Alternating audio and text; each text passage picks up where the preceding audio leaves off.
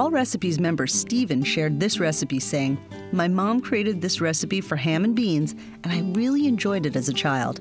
As an adult, my tastes changed, so I modified her recipe to kick it up a bit. This is a must-make with leftover ham." Start by rinsing 1 pound of Great Northern beans under running water. Discard any shriveled or discolored beans, and check for and discard any stones. Add them to a bowl or pot and cover the beans with 8 cups of cold water.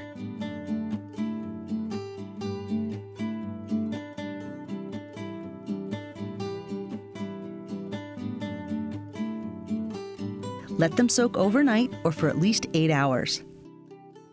Once the beans have soaked for at least 8 hours, drain them and rinse them thoroughly with clean water.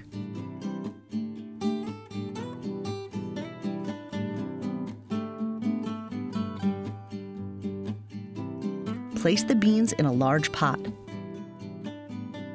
Next, dice half of a pound of cooked ham.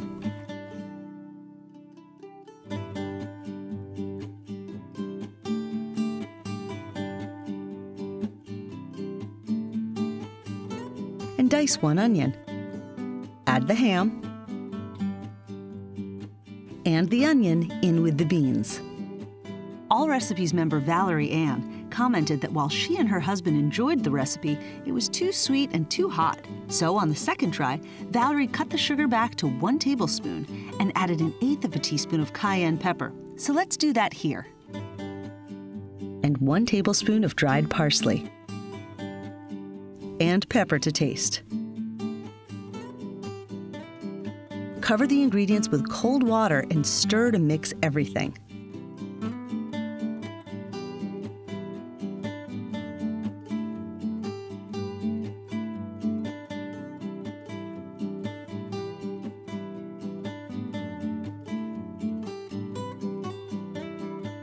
Bring the ham and beans to a boil over medium-high heat.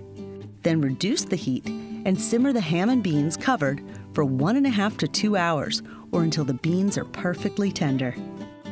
Check the pot periodically and add more water if it's needed. If there's any scum on the surface, skim it off.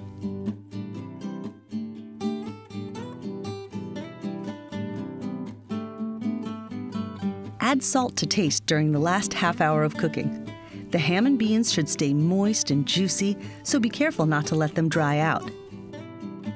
Serve the ham and beans hot. One Allrecipes member says this recipe for ham and beans is awesome, just like Grandma used to make. Cornbread, rice, and wilted spinach make great sides for this dish.